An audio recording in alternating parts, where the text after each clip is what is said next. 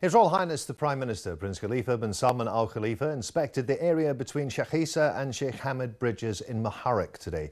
He reviewed the project, which is developing the area into an entertainment and tourism destination. His Royal Highness assigned the Ministerial Committee for Urbanisation and Infrastructure to study the project and implementation timeframe. He stressed that developing all areas of the kingdom is one of the government's priorities, in line with the vision of His Majesty the King.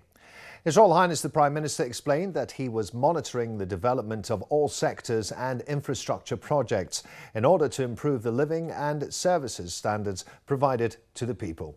He agreed to a 1-month extension of the deadline for removing fishermen's huts from the area in a way that doesn't hinder construction works.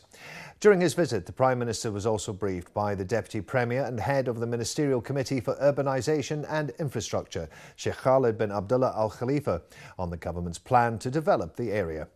His Royal Highness was also keen to meet with citizens to listen to their needs, affirming the government's support for fishermen and meeting the demands of local residents for their part.